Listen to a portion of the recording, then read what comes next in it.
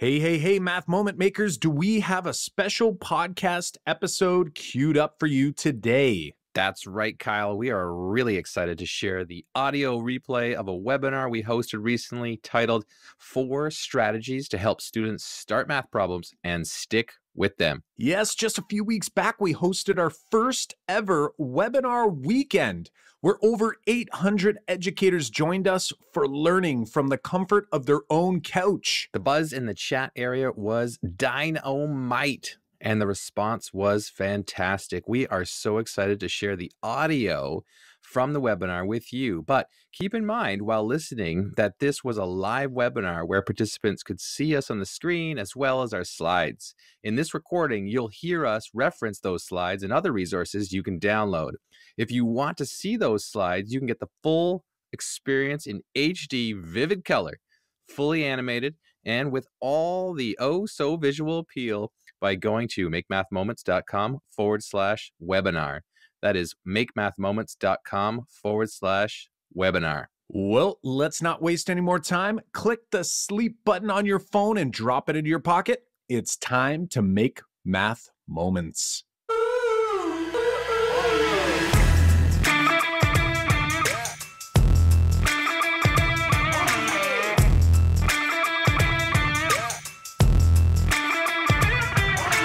Welcome to the Making Math Moments That Matter podcast. I'm Kyle Pierce. And I'm John Orr. We are 2 math teachers who, together, with you, the community of educators worldwide who want to build and deliver math lessons that spark engagement, fuel learning, and ignite teacher action.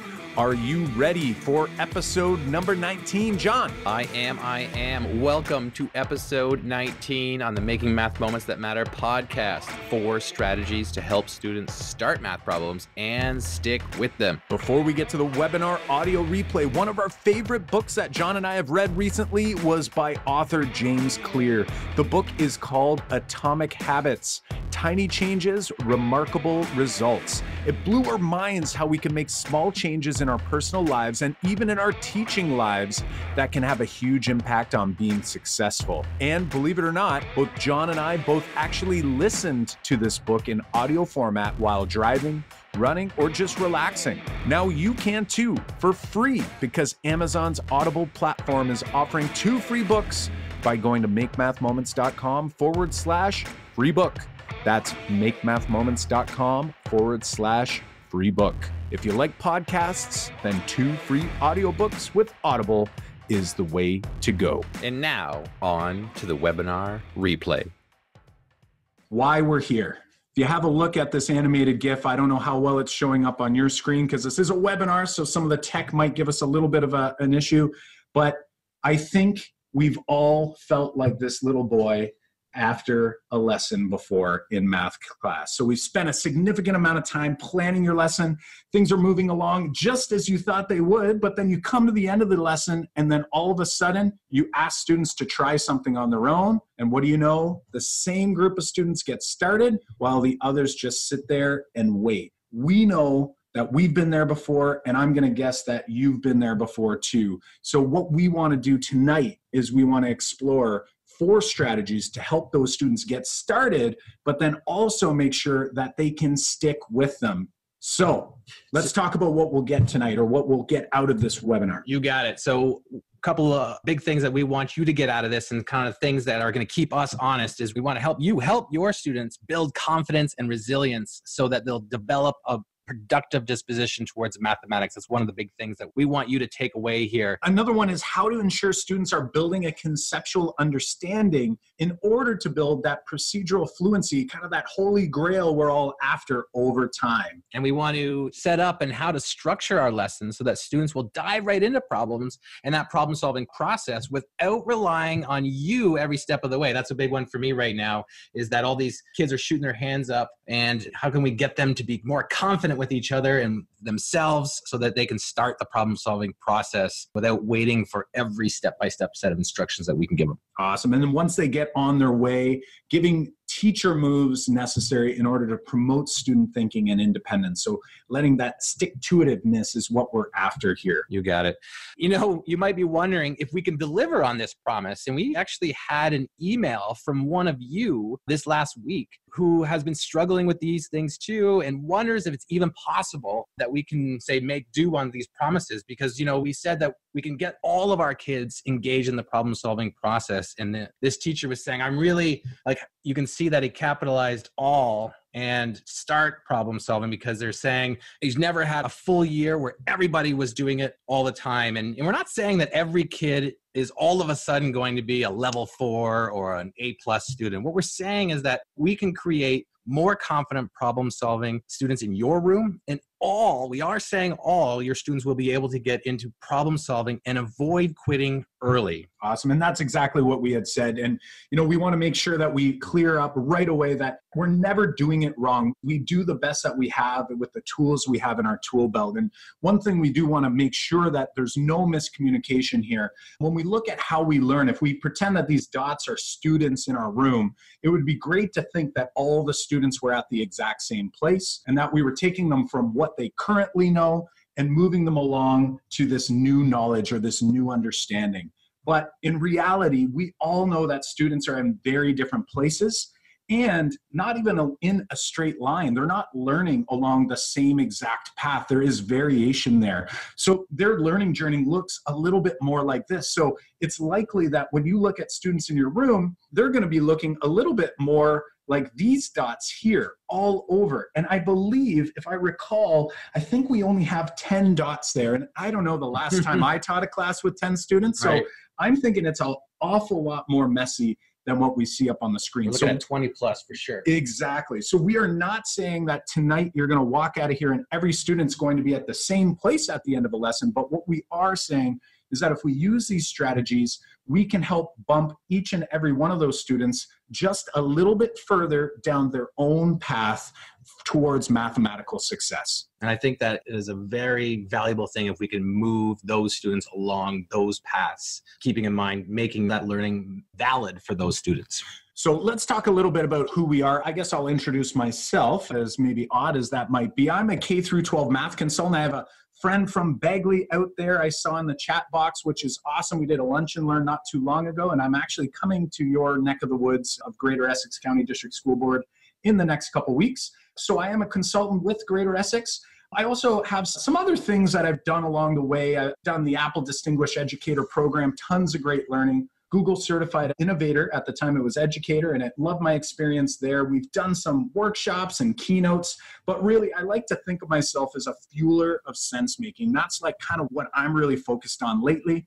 Some of you may have come across some of the resources that I've created and co-created with John here. John, who's John Orr here? Tell him a little bit about yourself. Thank you, Cal. I'm John Orr. I'm a high school math teacher in the Lambton, Kent District School Board, and I teach in Chatham, Ontario at John McGregor Secondary School. Chatham's just down the road from Windsor. Kyle and I can get together quite often because we only live about 15-minute drive between our houses, even though we teach in different districts.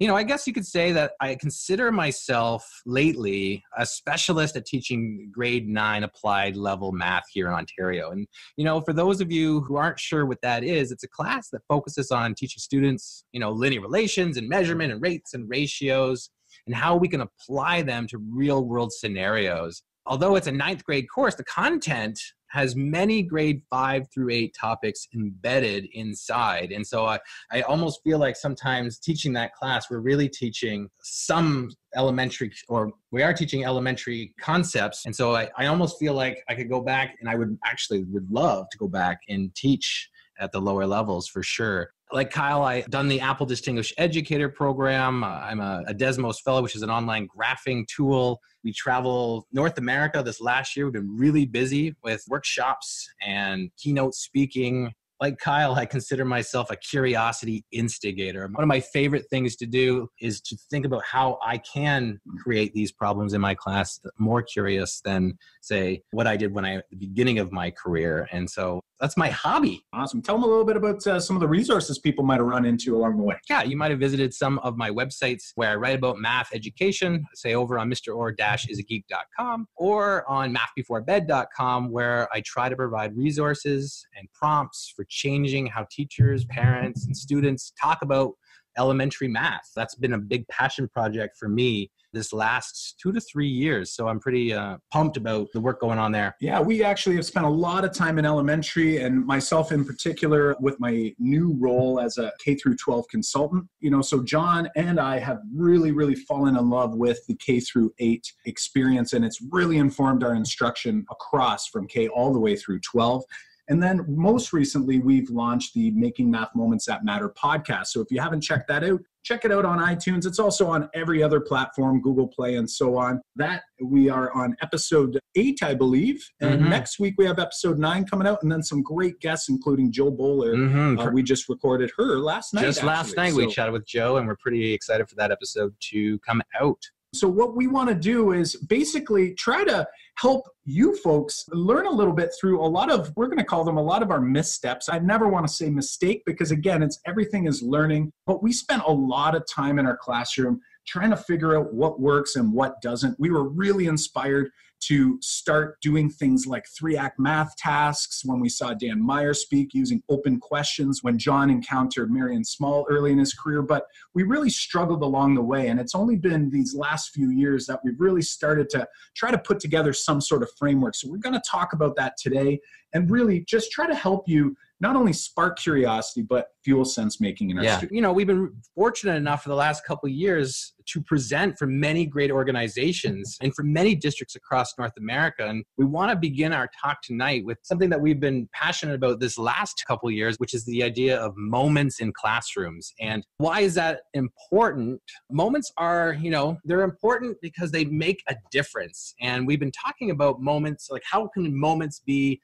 captured for our math classes. And we wanted to kind of dive into this book that we stumbled across last year by Chip and Dan Heath. And in their book, they share kind of like how we can capture moments and capitalize on them and how we can create moments, because moments stick with us. Moments, they're things that we remember. And that's something that we're trying to do in our math classes for sure. And we want to share a story that we pulled from this book that I think you'll find quite a good example of why moments matter. And in their book, they share a story about a certain hotel in Los Angeles. It's a story about the top-rated hotel on TripAdvisor by reviews back in the fall of 2017. Now, why we're saying it's fall of 2017, one is because today it's not the number one hotel, it's just a few numbers down, but we thought the story would be better if we went back to the 2017 year and said it's number one. But can you guess what this hotel is? We're going to give you 30 seconds to make some guesses in the chat box. Like, what hotel in Los Angeles would be the number one reviewed, ranked hotel in all of Los Angeles out of 432 hotels? Go ahead, throw a couple in the chat box. Remember, put them in the chat box, not the Q&A, and make sure that your to line in the chat at the very bottom, it says all panelists and attendees. That makes sure everyone can see it. Go ahead. Awesome. The Hilton, the Ritz, any other guesses? Oh, Hilton, yeah, Ritz, International, Four Seasons, Hampton Inn. People went for the Hampton Inn thinking maybe it might have snuck in. Trump there. Hotel, yeah. Oh, yeah. Yeah. Beverly Hills. These are pretty good guesses. Pretty good. These are things that I was thinking for sure. The Residence. And I was thinking the Four Seasons when I first thought about this. If you're from Essex County, if I say the Green Acres Motel, does that spark any? The White Oaks in Wallsburg. But now we're... awesome. Great guesses. Awesome guesses here. And here's our reveal. So here we go. This is the number one ranked by reviews hotel in all of Los Angeles in 2017. And today it's only number 5, but it's called the Magic Castle Hotel. Sounds inspiring. Yeah, I know. We know that like no one guessed this, and we didn't think that anybody would. And when I was presented with this problem, we definitely didn't guess this. And when you think of the Magic Castle Hotel, this is not like the top ranked hotel. This is not the Bel Air or the Kimpton La Pierre or the Four Seasons. And actually, when you take some look at the pictures on TripAdvisor, it really looks like it's a motel. And that's kind of what it is. It's really a motel. And you never guessed that it was the top hotel. It actually looks like a 3-star-ish or less kind of motel. And what makes this the top ranked hotel by reviews is the hotel's ability to create lasting moments and memories. Like on check-in, you get a care package that has a ton of goodies in it, like candy bars and niceties. Crosswords. It's like you get in, you weren't expecting this for sure. They have an ice cream machine, and anyone at any time can go in and have some soft serve. How much does it cost, John, for the ice cream? And it's free. All free. Wow. You know, and then the most memorable thing that people write about this hotel is the popsicle hotline. Like out by the pool is this red phone, and it says popsicle hotline. You're seeing the picture on the screen. And when you pick it up, someone on the other end of the line says, popsicle hotline, we'll be right out. And someone with white gloves comes out with this fancy tray with an assortment of popsicles for you to choose from. Like, no, you wouldn't expect this at this hotel for sure. And it's because, like, that's why this is the top reviewed hotel. It's like people walk away from this hotel with a lasting positive memories about their experience. We're just going to pause here for a sec. Yeah, look at that. People would agree. Impressive service. Mm-hmm. It looks like a few people are actually intending to go there now. This is quite the hotel. We have not been there yet, but when we head to California, we're definitely going to be trying to look this thing up. So what we want to talk a little bit about is how we can leverage the power of moments in math class. And really, that's kind of what John and I have been working on, is this idea of like making math moments that matter. And we truly believe through our own experiences, like for a while we thought it was luck, but we now realize that no, there's certain things we can do to make memorable math moments with our students. They can be created. It isn't luck. So what we want to do is just briefly share with you our 3-part framework, which some of you may have seen. Maybe you've taken our 4-part video series, which is up at makemathmoments.com/lesson 1.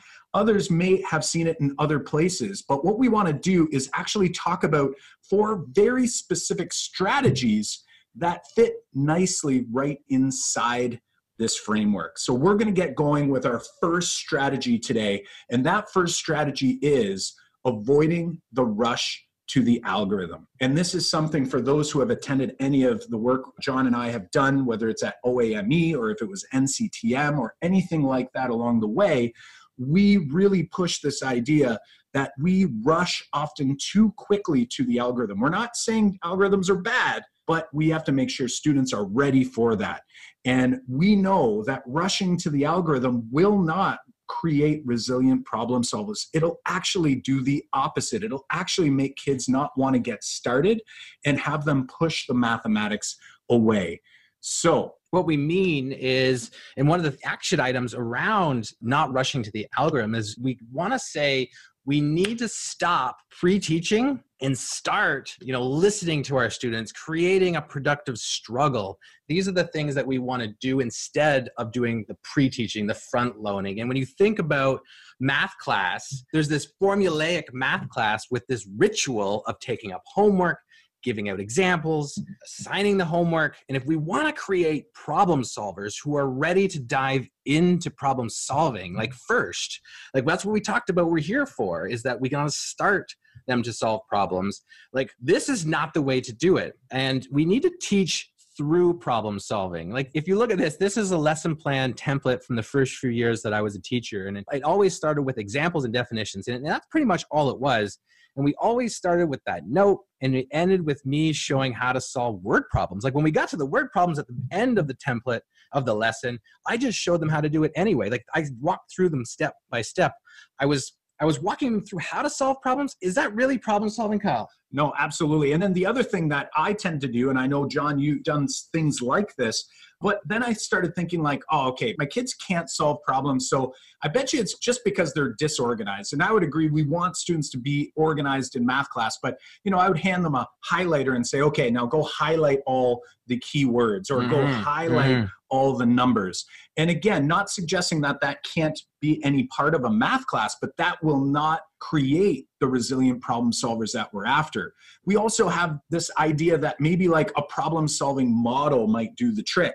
And again, those problem solving models, while at times can be helpful for organizing, the model itself doesn't help students with the resiliency or even their willingness to necessarily start the problem. And one thing that I did for a long time is I would create anchor charts for certain things. And, again, we're not saying that anchor charts aren't useful, but it's how they're constructed. And if you can co-construct anchor charts with your students after the fact, like after the exploration is done, then that might be useful. But just giving, like I used to have a page that I would save year to year on the steps to solve problems, like you can see on the right side of the picture there about math strategies, like circle the key numbers. That's where the highlighters come in. Underline the question.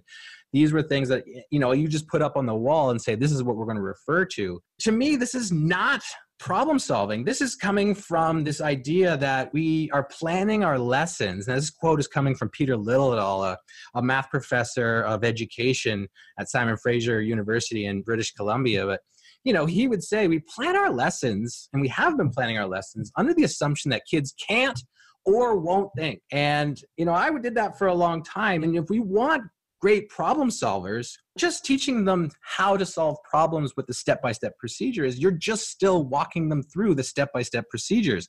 We are not getting them to solve problems. Like, how do you get kids to solve problems? You put them in situations that are unfamiliar to them, and then you give them feedback and support along the way so that they can feel successes. So that's why we say stop pre-teaching all the rules necessary and start exploring, because then you can pull all the stuff together, and then you can listen to what they have to say, and you're allowing them to do the thinking. Right. And so, John, like I'm sitting here hearing what you're saying, and I'm just wondering, like, I remember hearing this message and going, okay, I'm going to do that. And you and I both tried to do this for a while. So tell us like a little bit about your first task that you ever tried. Maybe some of you did this problem, but when I first did 3-act math tasks, I was like, this is the savior of all things. And I would get my students to watch the videos, and I would say, what is the math problem that we would want kids to solve here? Which is one of my first kind of critical mistakes, in my opinion, to say, like, what's the math problem here? Because it's hard for students to think about math. Like,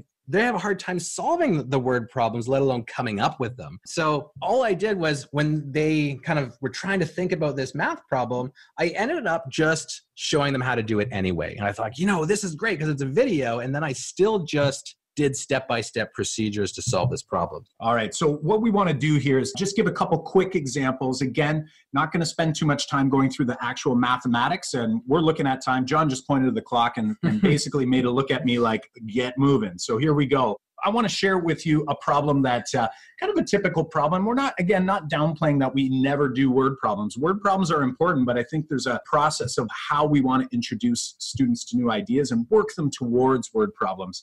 So here we have a typical area problem. And basically what we're kind of saying is, all right, like, instead of us pre-teaching this idea of area, or even just like telling students what area is, what if we were to just give them some opportunities to explore? So here's something from my site, Math is Visual. Like, if we were just to ask students, like, how many of these will it take to cover that? And even before that, giving them an opportunity to notice and wonder. What do they notice and wonder about the orange, what appears to be a square, and the blue rectangle? And really, they usually come up with something along these lines. And then we want to give them an opportunity to make an estimate. You want to definitely give them time to have a chat with their neighbor, work things out, and then let them actually explore it. Like, give them the actual tiles to cover this thing up, and then allowing them to see the reveal, the big reveal. Like, let them update their estimate along the way. So here I give you a row. Maybe I then give you a little more time to talk with your neighbors. And then maybe I just start, it's like breadcrumbs, just slowly giving them more and more information. Like, here I'm giving you one full column. And at this point, some students intuitively start to see the rows and columns, right? And some will not. That's where our explicit instruction is going to come in eventually. So ultimately, at the end of the day, we could take something that seems pretty bland and make it accessible for all students in my class, even those students who are still stuck counting 1 to 1, or maybe skip counting. So as you can see here, we can access this through skip counting first, and then make some connections to multiplication. So that is our strategy number 1. And we want to make sure that we are stop pre-teaching, give students an opportunity to create productive struggle, and start listening and observing. And at the end, we have a download link. We got a collection of all the resources, the links to the tasks that we're sharing, and a couple more resources here, like a takeaway on how to avoid rushing to the algorithm, some more steps involved than we can go in through for this short time. We're going to share that link to download these resources at the end, so stay tuned for that. But right now, this is a time for our action item on strategy number 1. We just want you to pause for a moment and think about some of the lessons that you've taught or recently be teaching, and which lesson can you avoid some pre-teaching coming up and instead teach through the task, teach through problem solving. You might be sitting there wondering, okay, so it's great to avoid pre-teaching. Like, it's great to say, oh, don't do this and do that instead. But the big question is how. So that's what's going to bring up strategy number 2. Which we're calling strategy number 2 is, if you've got your workbook ready, you're ready to write this down. We left you some blanks, but this is give your students an all access pass. And what we mean by that is to create tasks in your class that are low floor and high ceiling. And that is one of our kind of biggest go-tos, is how can we get kids to start problems and stick with them? How we can get them to start problems is to get them into these low floor, high ceiling tasks. That's how we can teach through tasks and get our kids into them as quickly as we can and keep them there in that task so that they have less chance of giving up later on. But keeping that low floor is very important. Awesome. And what we saw in that first strategy, the example we gave with area, if we look at this example here, again, another word problem, we need kids to eventually learn how to solve word problems, but if they're not starting, that's not very helpful at all. So something we can do to lower the floor is make it visual and try to spark some curiosity. And while John and I tend to use video quite a bit for this, that's not the only way. There's tons of ways we can spark curiosity. Here's just one example. This happens to be a jar, what appears to be of gummy worms. And we would give students this opportunity, again, to notice and wonder and actually make those predictions and then see what the solution is to that problem. So really, the technique that we're trying to pitch to you here is to make things visual and ask this question, which is noticing and wondering. You know, that's one of the actually 4 techniques that we're going to give you here to lower the floor and create high ceiling tasks. And what we're calling these 4 things is, we came up with a name about a year ago that we thought, you know, it sounded really nice. So that we stuck with it, but we call these things the curiosity path. And if we follow the curiosity path, not only can we get kids to solve problems quicker and get them into it, but we keep them in there longer.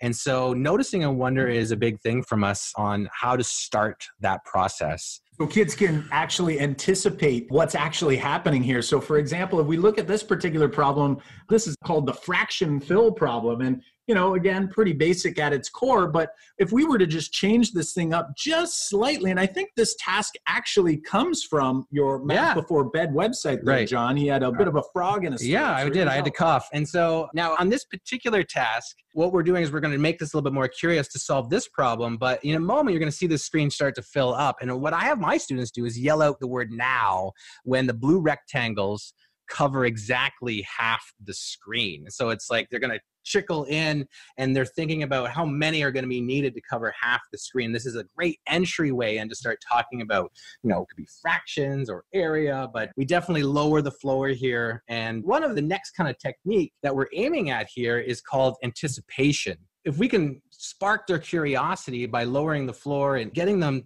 to notice and wonder, that generates, and if we can do this right, we can generate anticipation in our students. And we think that is a huge piece to help solve problems. Like, if students can start anticipating where this is going or anticipating what they need to solve a problem, that's half the problem solving battle. It's if they can come up with what they need, then it's like they don't need to read all that stuff. They know what they're looking for. And you can't do that by giving them everything up front. We have to lower that floor. Yeah, and it really comes down to this idea of students like living the context, right?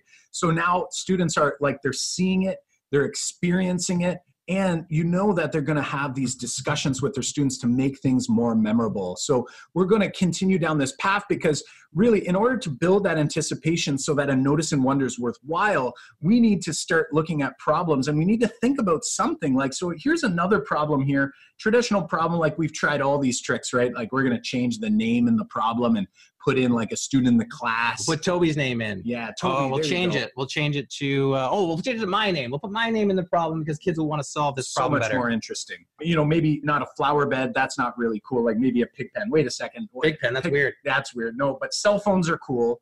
So that could work. I'm not sure. But really, what's missing when we do this, and, you know, still have fun and do all of these things for fun, but it's not going to address the issues that we've mentioned earlier tonight. Really, what we need to do to change this problem and to really make for a successful notice and wonder, to lower the floor on this task or these tasks, is to withhold information. So if I'm withholding information, this task is going to look a little bit different. And what we can do is we can strip some stuff away by taking all that stuff out and presenting this kind of mysterious problem where they don't have any information to start with. You know, Dan Meyer has a great phrase that you can always add, but you can't subtract. Which means that when you give them all the information up front in solving problems, you can't ever take that away again. They know it. But if you slowly give them the information, or better yet, ask them to give you that information, that's that anticipation piece, then you can give them one increment at a time. And this problem generates a lot of notice and wonder what's going on, but it's going to get the question out, and then we can say, you know what, well, how many sticks are there? What's that next kind of problem going forward? And basically what we're trying to say here is that without this withholding of information, your notice and wonder is not going to really yield that successful mathematical discourse or discussion with your students. So those three pieces, building up that anticipation through the withholding of information and then allowing students to notice and wonder, leads things so nicely towards the fourth piece of our curiosity path, which is estimation. So again, just in summary, when we look at these ideas, what we're sharing with you, we shared the notice and wonder first, so it might appear as though maybe it looks kind of like this. You go from notice and wonder, then worry about anticipation, then worry about withholding information. But in reality, what we're doing is we're actually starting by withholding information to head down that path. And once that path is etched out for students, it puts us in such a beautiful place to actually ask for meaningful predictions and estimates. So some of you out there, I have to just assume that if you're in the room right now, you're the type of teacher who's probably run into Andrew Stidell's Estimation 180. And really, in order to do any form of estimating, you need to withhold that information. So for us, this pathway has been something huge for us in order to lower the floor on tasks. And we are going to give you just a moment here to complete your workbook that you've printed off in order to fill in your curiosity path so that we can work towards making memorable moments instead of rushing to algorithms. So if you're filling in your workbook, if you printed off your workbook, even if you didn't print off your workbook, no big worries. We're going to send you another copy of that workbook anyway, so you can share that with any other teachers you like. But again, we got some more resources going forward you can get at the end of the presentation.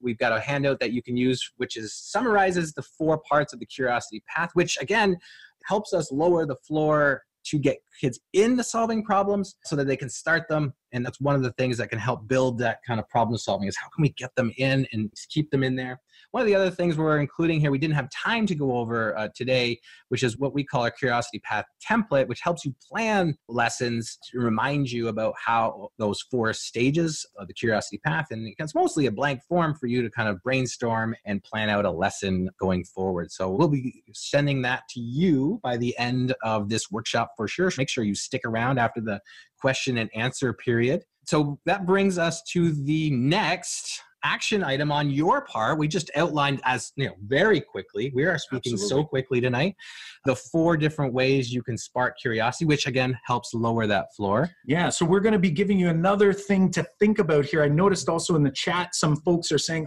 darn, we forgot to print the workbook. There is still time. Use that air print or whatever you're using to start printing that thing off. But that workbook is there. It is in the emails, the last few emails that were sent out. So feel free to take a moment to grab that.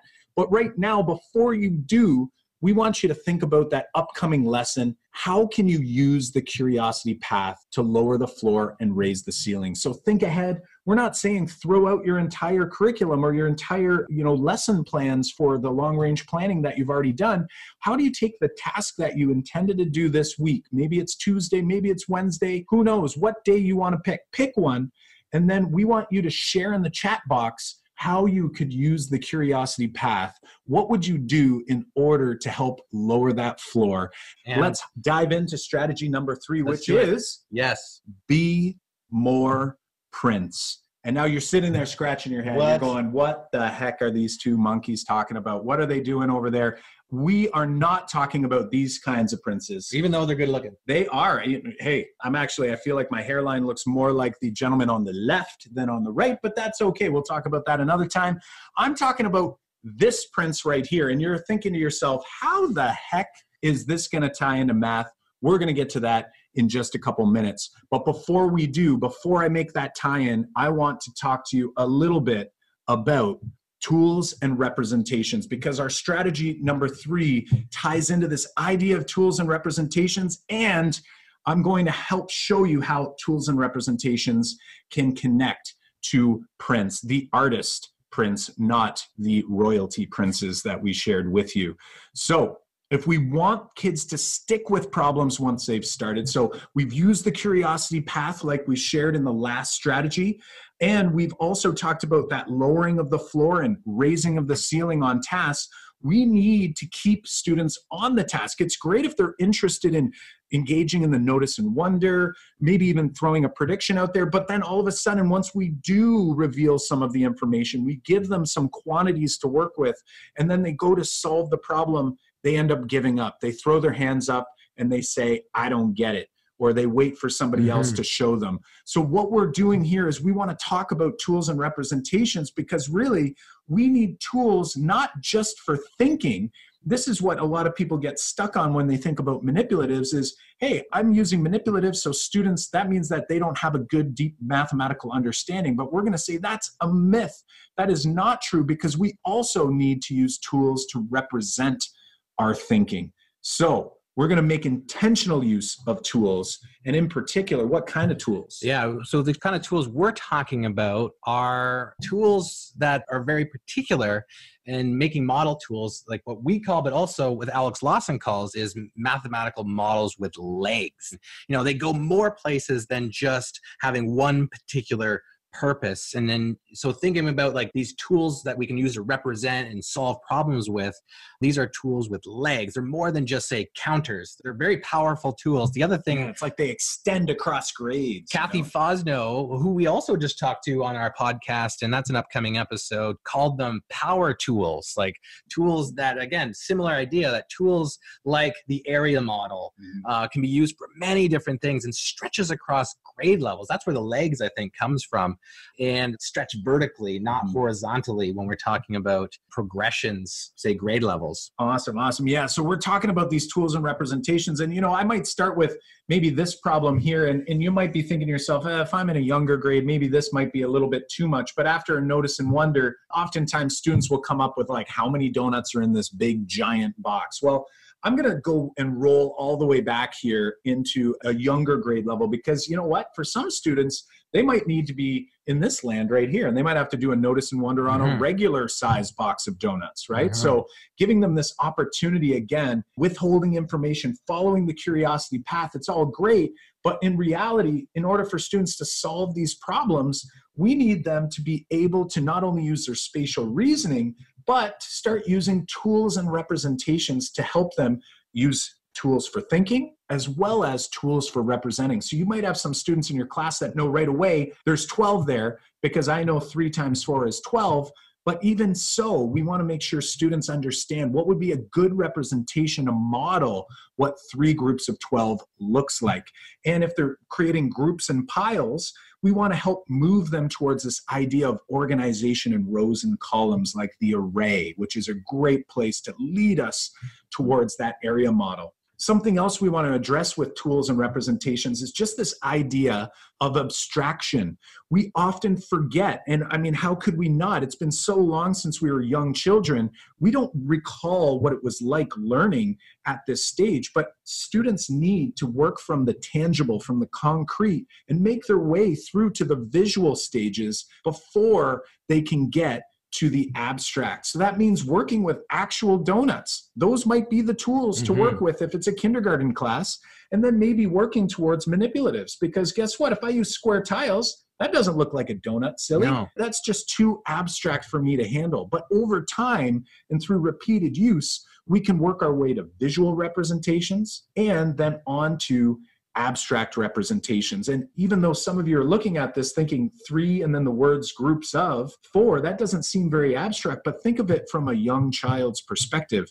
They need to understand what multiplication is at its core before they work their way to numbers, operations, and symbols. And I think, Kyle, that's where we've, especially me in the past, have failed, especially high school teachers. And I know that we're talking with elementary school teachers, but I think some of them can relate, is that we jump to the abstract representation way too often. We think that they're just going to pick up on that. And we call that number sense, but we need to go back to this concrete and then visual and then work our way towards abstract. It's a progression. And then like tie it back to the very first couple slides we had, think of those dots moving along those curves. Not everybody's ready for the abstract at the exact same time. Absolutely. And that's where having these tools and representations always readily available, and not just available, because there was years that I actually just kept the tools there and I said, they're there if you need them. And then students felt like they were doing the walk of shame to go get it. So I have to be intentional about grabbing those tools and actually working with them. All right, so we are going to skip ahead here. We had all kinds of representations to share with you, but we will share some links as we promised at the end, which will model some of these representations. So now what I want to do with you folks is I want to make an explicit connection. Let's go back to Prince. To our buddy boy here, Mr. Prince. So how the heck can I be more Prince in my math class? And really the point we want to make with you here today is that Prince understood the concreteness fading model. That model we just looked at, moving from concrete towards abstraction. He got it. He knew it. Like he knew that he had to be out there for so long, building his fan base in the flesh, in concrete form, before he could start moving towards visual representations, whether that be pushing posters. MTV even, right? I'm not on MTV until people have experienced my live shows in the flesh. And then and only then, once we've built up this fan base to see me in the flesh, they know what I'm all about. They start collecting and putting posters on their walls, watching me on TV, and listening to my music on their own time. Can you possibly ever consider introducing a symbol like we do in math class way too fast? So if we go all the way back to that first strategy, thinking about rushing to the algorithm, we always rush to abstraction as well. So our strategy number 3 to help students stick with your problems is to bring those tools and representations into the classroom, just like Prince would have done, and be more Prince. So if this is the case, if we're asking you to be more Prince, we've got to once again think about where to begin. How are we going to begin this journey together? And we're going to have you do a little bit of thinking here, because we know that there's a lot to know and understand when it comes to making and using mathematical models. So we want to give you not only an opportunity to do some thinking and sharing, but also to give you a chance to win our next prize. John, can you explain the action item in detail? Sure. So what we want you to do in the chat box, again, is talk about a mathematical model, maybe a mathematical model with legs or a power tool that you have used in the past, or even maybe pose a question or a struggle or a challenge that you have about them. Like maybe you don't have a lot of experience with those and you just want to throw something in there. Maybe someone can answer that. Our fourth and final strategy is be the guide, not the hero. And to talk about this, I want to think about that you're the guide in the classroom. And I think if you take that approach, that you're not the hero in the classroom, and I think I taught it like I was the hero for a lot of the times, that, I was the center I made sure that I controlled everything in the classroom.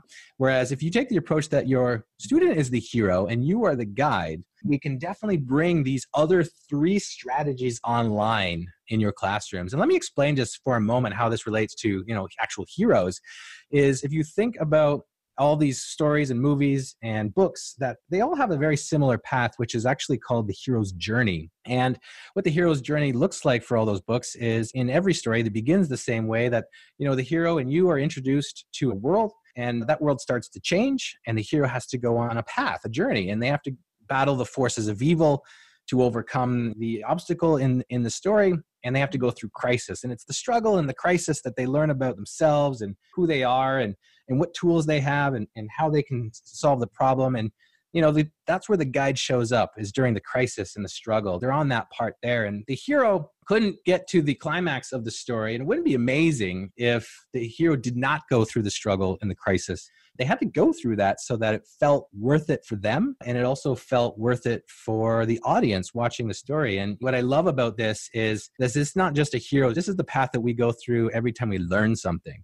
In order for us to attach significant value to our learning, we have to go through this process. If we don't go through this process, it probably wasn't that valuable to us. And it's because of that crisis and the struggle that we go through that we get to attach value to our learning. And we all need that kind of guide to get us to that spot. And sometimes we can get there on our own, but that guide definitely can guide that way. And when we think about math class on that same kind of tension time graph, that traditional math class that I'm talking, and a lot of the cases, this is a high school math class that I always remember, and you probably remember too, but that 4 kind of standard class where you do these 4 things, if you put that on this time scale, that tension rises really quickly. And that's because, you're starting your lesson, you're you're telling the students how to do everything.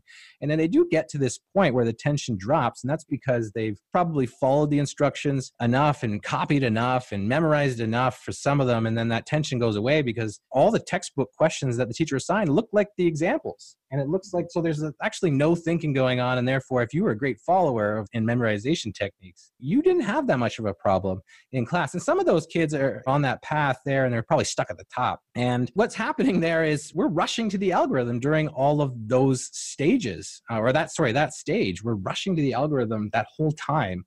And what we really want to do in our classes is take this model, which, what it looks like in that traditional way, we want to flip it to this other model, this hero's journey. We want our kids to be on this journey. And what's happening during this part is, like the hero has to that world starts to change, is we've got to create that. That's the getting kids curious with the low floor, high ceiling. We create this productive struggle for our students, which is teaching through task. And this allows us for listening to our students, understanding what they know before that we need to kind of fill in any gaps. What happens is, as you, the guide, are helping that along, you're making mini lessons for kids who need mini lessons, but you're only doing that like as needed basis. And, that's where the tools and the techniques fit in, is that productive struggle stage. And what can happen is, if you think about Luke Skywalker in Star Wars, and, the end of that movie is he shoots and he blows up the Death Star, and it's fantastic. It's entertaining. However, like we think about that's a movie, or in other stories are like that. They're all fictional. And in our own math classes, you have to realize that most often students aren't going to be able to hit that proverbial Death Star or learning objective as clearly and concisely as Luke, met his objective. It's possible that 3 students in the class do, but at 27 are close. And so what do we do then? And that's where we get to, we can take on actually a hero role a little bit, where we ourselves are set up nicely as the guide during that productive struggle to step in and fill in those gaps. Or maybe we have to consolidate the learning at that point to help them meet that goal. And so sometimes what we like to call this, what happens sometimes is that's like where the lesson happens. It's at the end of the lesson, not say at the beginning of the lesson, like the other model. And we really call this like the real flipped class. And it has nothing to do with a movie at home or a video watching at home and then coming in and doing math problems in class. This has everything to do with where that lesson might happen and creating that kind of flip in timeline, so that at the end you can consolidate, you can fill in gaps, you can see where those kids are. And you would never have been able to see where your students are if you just started the lesson in that, say, traditional kind of way. So, that's one of our 4 strategies is you want to be more guide than hero, and make the kid the hero in the class, because that can create the real flipped class. And what was amazing is that model allows you to do the other 3 things, the other 3 strategies. You can't really do the other 3 strategies unless you take this kind of model as the guide. I'm just putting in the chat box the link for the webinars, the rest of the webinars this weekend as well, simply because it would be amazing if you were coming closer to the consolidation of our webinar. But before that, I want to make sure that if you enjoyed it tonight, it would be great if you could flip that on whatever channels you have, whether it's to your colleagues on social media. Feel free to tag us in it. That would be great as well. We've had such a great group. It looks like about 120 most of the time here, 115, which is awesome. We'd love to make sure that other people have this experience as well. So let's go ahead and do a quick summary before we start wrapping up and do our last giveaway, So 4 strategies. We started with avoiding the rush to the algorithm, making sure that we don't do all that pre-teaching, making sure we're giving kids an all-access pass. So that's lowering the floor and raising the ceiling. In particular, we looked at the curiosity path just briefly. It's a big idea, but definitely something to put on your radar. Number 3 was to be more Prince. So using tools and representations to move from the concrete to the abstract, and doing so at every student's individual starting point, and to move them just enough to get them down their own journey. And then finally, John wrapped it up for us with being the guide, not the hero. You'll notice at the bottom of the screen, there is a link there that we're going to keep on the screen for the next number of slides, so no panic there, but there's going to be all kinds of downloads, including the guides that we had shared out earlier, as well as some other opportunities for you to continue some learning. Hey there, Math Moment makers. Thanks for listening in to our webinar replay from back in January of this year. Throughout the webinar, we referenced guides, printables, and resources that you can download. Head over to the webinar replay page to download these goodies at makemathmoments.com/webinar. That's makemathmoments.com/webinar. Keep an ear out for upcoming webinars from us. We'll be having another one before the school year ends for 2019. If you're interested in more from us, in the meantime, you can watch our 4-part video series on making math moments that matter at makemathmoments.com/lesson1. That's makemathmoments.com/lesson1. Or keep in mind that each fall and spring, we host our online workshop where we empower you to help your students become resilient problem solvers. The fall workshop will open up for registration September 13th, 2019.